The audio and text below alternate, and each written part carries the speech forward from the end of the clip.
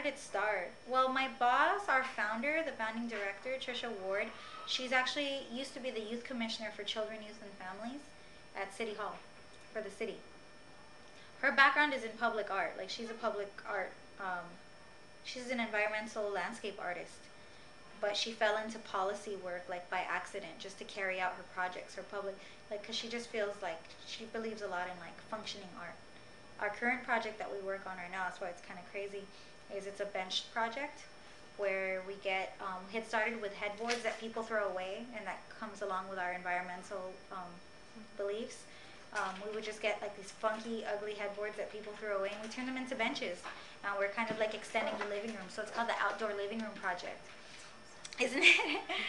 So we actually have the builders here if you want to pick their brains. So I can show you a couple examples of them. One's just in front of the house. So they actually serve as, like, you know, in New York it's totally different. People are outside talking to their neighbors. They know their neighbors. It's even more crowded than here. Why is it even more friendly than here, some would say. And LA just has a different attitude about it, but a lot of it has to do with, like, policy and, like, urban planning.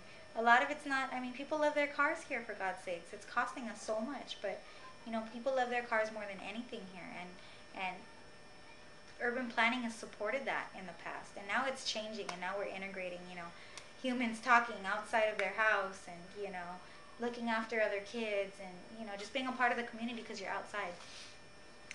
That's what that, so it's art, it's pretty, but, like, it's totally functioning. So that's the kind of stuff that we do. So that's her background, Trisha Ward. She's totally amazing. Her husband's an architect, teaches the kids here about architecture and what it entails.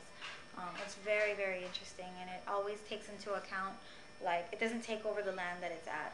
It's always, like, and what I learned about architecture is it respects its surroundings.